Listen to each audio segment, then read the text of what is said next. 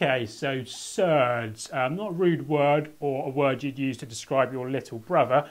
A surd is essentially a square root which has no integer value. So if I have this, that is not a surd because you know the square root of 4 equals 2. Whereas this, square root of 5, there's no integer value which is equivalent to this here, the square root of 5. So that is a surd. So a couple of basic rules that you need to know about surds. I'm just generally going through the structure of my video. We're going to be looking at the two basic rules. Part 1 of my video. Part 2 of my video is going to be looking at kind of extensions of rule number 2. But part 3 is particularly tricky. That's generally going to be the case with my videos. The latest part of the video, we're going to be looking at the trickier types of question. And really this is the type of question that you might expect to pop up in the final AS level exam. Okay, so rule number 1. If I have this, okay, the square root of a fraction, I can split up this fraction such that I now have the square root of the numerator over the square root of the denominator. What this looks like in practice, if I have the square root of 100 over 36, notice both of those are square numbers. That's the same as the square root of 100 over the square root of 36. Okay, and you can work out each of those there. 10 over 6, the square root of 100 is 10, square root of 36 is 6, and then you can cancel that down further. Okay, another example, shouldn't be too taxing this, and it is very similar to, this is a technique we looked at during our laws of indices work. Okay, so if I have the square root of 65 over 25, I can split this up in such that I have the square root of the numerator over the square root of the denominator, and I can work out each of those separately. Okay, so that is our first rule there. Essentially just breaking up this fraction underneath the square root sign such that we're just looking at the numerator and the denominator separately. So the second rule that we're going to look at concerns breaking down big surds. That's not a job for a plumber. This looks something like this. Okay, so if I have the square root of a number multiplied by the square root of another number, it's the same as the square root of the product of those two numbers. So in practice, what does this look like? Square root of 6 times by the square root of 7. Well, it's the same as the square root of the product of those two numbers, i.e. 6 sevens, which gives me 42. Another example, square root of 5 times by the square root of 6. You can see 5 sixes gives me 30. That's the same as the square root of 30. Right, no real dramas there. What does this look like in practice? What type of questions might you be asked in your final exam? Well, one of the questions you might be asked, it might involve surds in one form or another, but the question, it might ask you to leave your answer in a simplified form or in the form A root B. So just a note about this, this A here is not a small number, so it's not this. Okay, so we're not looking at here. If say my A was 2, it wouldn't look like this. We're not looking at the square root or cube root. Okay, this is a big A. In other words, A lots of B. Okay, so A multiplied by root B. Right, so let's look at 3 examples: square root of 75, square root of 200, and the square root of 72. And now straight away you think, oh, these numbers are quite big. I don't like big numbers. I'm going to break them down.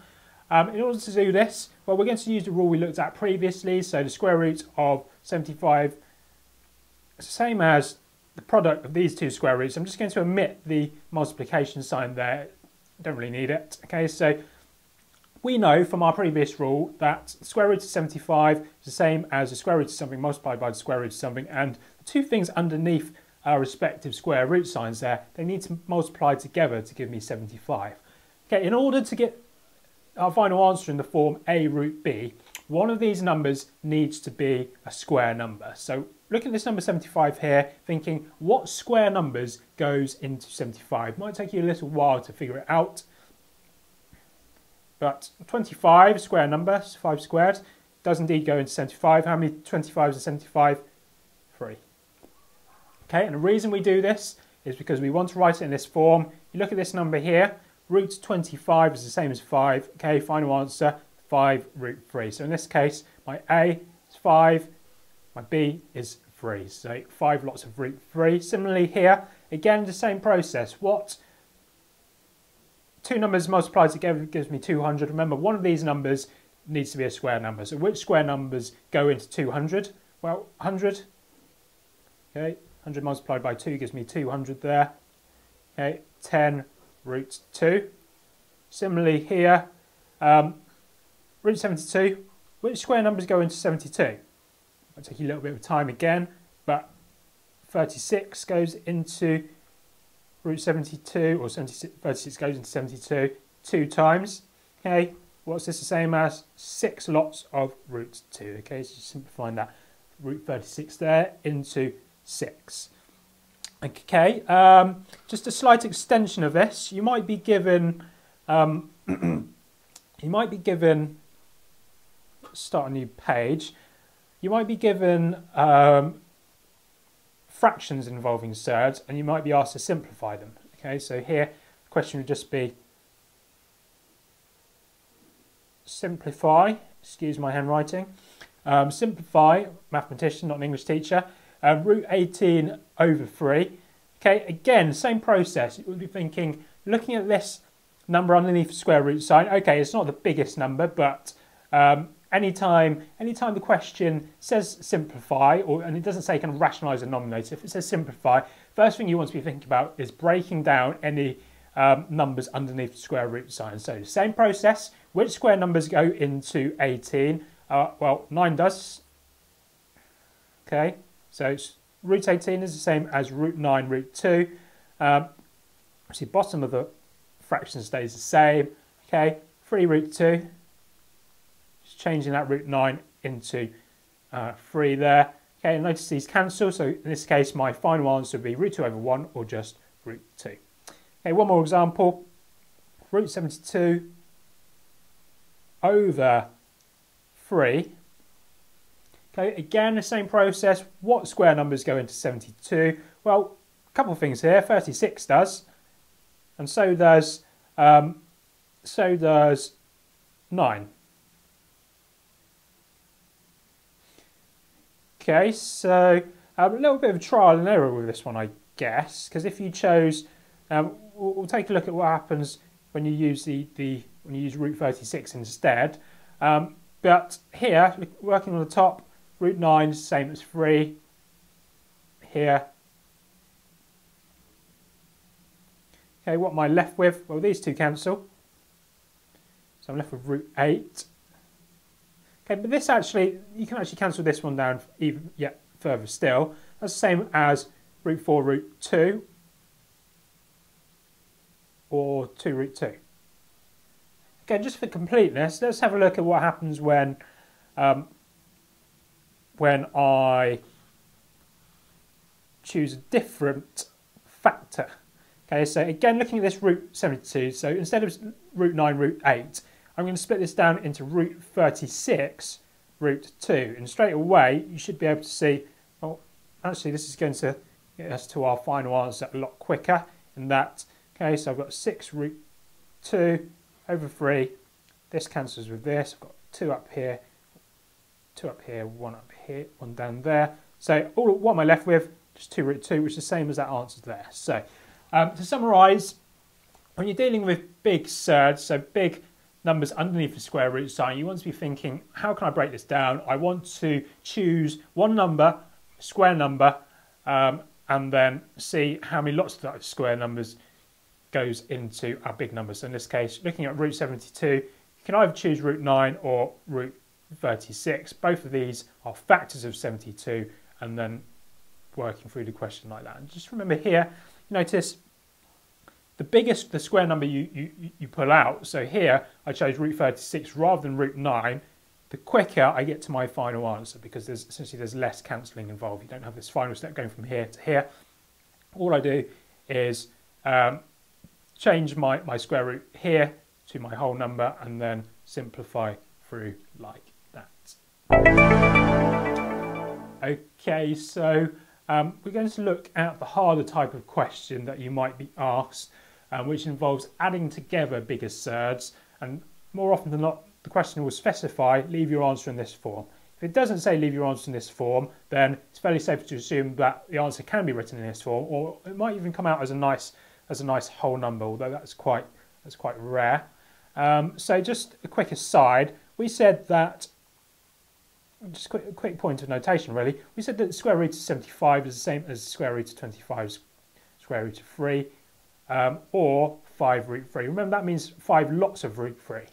So if I have this 3 root 75, and now we have 3 lots of root 75, and this will simplify to 3 lots of this, i.e. 15 root 3. So just to illustrate that point, well, 3 root 75 is the same as 3 lots of root 25 root 3, which is, remember, this is just equivalent to this, so that 3 just stays where it is.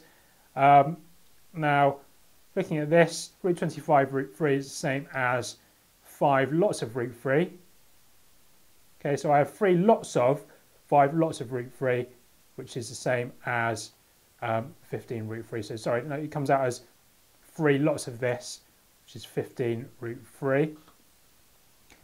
Similarly here, if I have, let's look at another example, root 200 say, we said this comes out as root 100 root 2, which is the same as 10 root 2. So similarly, if I had, I don't know, 4 root 200, okay, that would simplify to 4 lots of this, i.e. 40 root 2. So just to illustrate that point, 4 times by 10 root 2, which equals 40 root 2. Okay, so important point here, just remember that this number in front of our square root sign just means, in this case, 10 lots of root 2, or 10 times by root 2. So, coming on to the harder type of question now, going to be adding together these big surds. So, if I have, say, root 200 plus root 72, a first port of call, again, we want to be trying to split this up into smaller surds. So root 200, we know that's the same as root 100 root 2. It's always your first port of call. Anytime you see a big number underneath the square root sign, you want to be breaking this down into smaller surds. 10 root 2 there, plus 6 root 2. Now this bit here, how many lots of root 2 do I have altogether? I've got 10 root 2 here, plus 6 root 2, so that's 16 root 2 altogether. So just a quick point here, sometimes you might not pick out the right factors. So say I did this instead. So 16 root 2 is our final answer here. That's what we want to aim towards. But say now, instead of root 36 root 2, that can stay there. I'll get rid of this one. I call this, I don't know, root 9 root 8. So again, I've picked out a square number, which is what I need to do in order to simplify this and rewrite this in the form a root b. But it's not the biggest square number I picked out here. So notice 36 root 2, sorry, root 36 root 2 is what we had previously. We now have root 9 root 8. It's not wrong.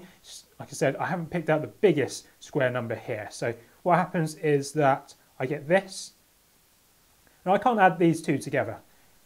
If you get in this situation, all it means is that you have some further simplification to do.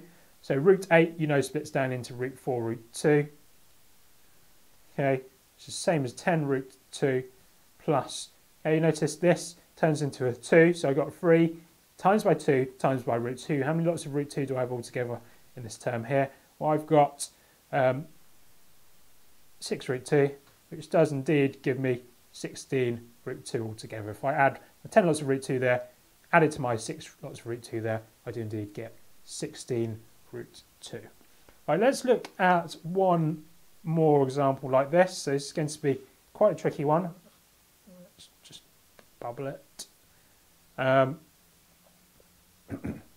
So root 200, not sure why I like root 200 so much.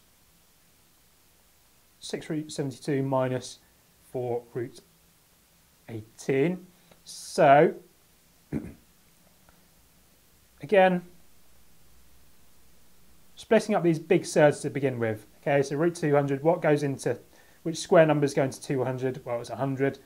It's 100, lots of 2 gives me 200 there. What square numbers go into 72? Well, we just did this previously, root 36 and root 2. Okay, and then looking at this last surd, which square numbers go into 18? It's going to be root 9, which means the other square root has got to be root 2 there. Okay, simplifying these square numbers. Okay, and then I have 6 times by 6 root 2. And then 4 times by, what's square root of 9? It's 3. Okay, so notice this line here, I only have one type of square root involved. I only have the square root of 2. This is how you know you've done it correctly. So again, you might not have picked out the biggest square numbers here. You might have used the wrong factors, but you need this line here to only involve one type of square root. So you don't want, I don't know, square root of 2 and the square root of 3. Just want one type of square root. In this case, it's square root of 2. Okay, and then just working through these. 6 times by 6 root 2. How many lots of root 2 is that altogether? I'm just going to multiply these together to give me 36 root 2. And similarly here, 4 lots of 3 root 2. How many lots of root 2 is that altogether? Just multiply those two together. 12 lots of root 2. So altogether, 10 root 2 plus 36 root 2 minus 12 lots of root 2. How many lots of root 2 is that altogether? That gives me 46 minus 12, 34 root 2. And that would be my final answer. And just notice that is in the form a root b, which is, generally speaking, what we should be aiming for. Okay, so that is a harder type of surd question, done and dusted.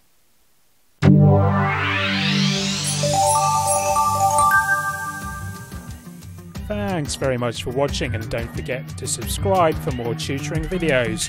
Remember that full notes and other resources are available on my tutoring website at idktuition.com. And if you'd like me to cover anything in particular, please leave me a message in the comments below or on Twitter at TomDavies32.